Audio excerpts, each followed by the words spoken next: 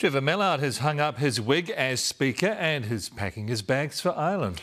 And this afternoon, Adrian Rurafe has been sworn into the role. Here's political reporter Amelia Wade. All rise for Speaker Adrian Rurafe, the Te Tai Hoa Uru MP sworn in today as Parliament's new referee. It's my expectation that the House will hold the government to account. And one of his first moves as new Speaker, shutting down former Labour MP Gaurav Sharma, now exiled to Siberia, alongside former Speaker Trevor Mallard. The Speaker said, well, if you raise anything about a Labour colleague, any challenges, it would be the end of your career. Have you finished?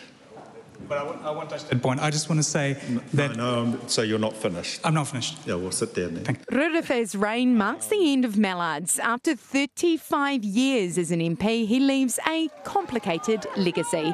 The father of the house is known for his love of bikes, breakdancing, babies, and also, though, blasting bangers at anti-mandate protesters. Trespassing the former Deputy Prime Minister, and as an MP, his want for more moa meant more problems. Ones which I could pat on the head. But Mallard's determination to make Parliament more family and dog-friendly and change its toxicity will live on after he leaves.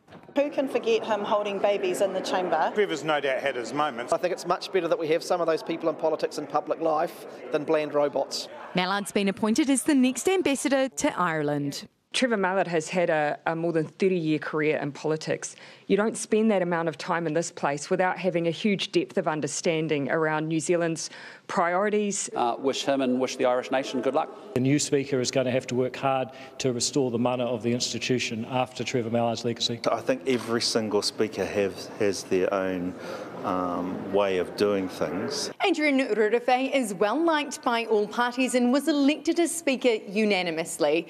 So his support couldn't be in more contrast to that of his controversial predecessor. Trevor Mallard mute today though, telling Newshub simply, nope, Adrian's day. Amelia Wade, Newshub.